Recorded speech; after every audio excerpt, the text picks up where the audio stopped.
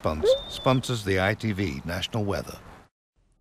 Hello to you again. A very good afternoon. Well, a cold feel all day, but beautifully bright, clear and crisp for the majority. As you can see on the earlier satellite picture, near full-blown clear skies for many of us. Stunning winter sunshine.